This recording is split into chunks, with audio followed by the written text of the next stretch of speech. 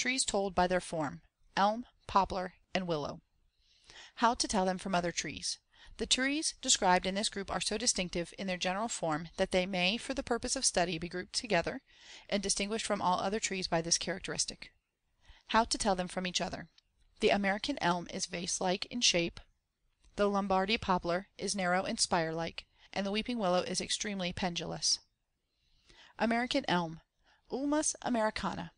Distinguishing characters: the tree can be told at a glance by its general branching habit. The limbs arch out into a wide spreading fan or vase-like crown, which loses itself in numerous fine, drooping branchlets.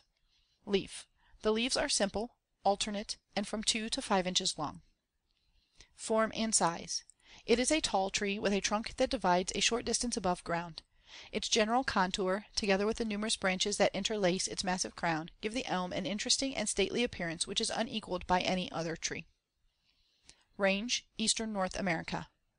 Soil and location: the elm prefers a deep, rich, and moist soil, but will adapt itself even to the poor soil of the city street. Enemies: the leopard moth, a wood-boring insect, and the elm leaf beetle, a leaf-eating insect, are the two most important enemies of the tree. Their ravages are very extensive. Value for planting: the tree has a character of its own which cannot be duplicated for avenue or lawn planting. Commercial value: the wood is strong and tough and therefore has a special value for cooperage, agricultural implements, carriages, and shipbuilding.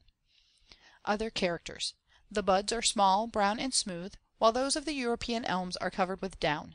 The small side twigs come out at almost right angles to the larger terminal twigs, which is not the case in the other species of elm. Other common names: white elm.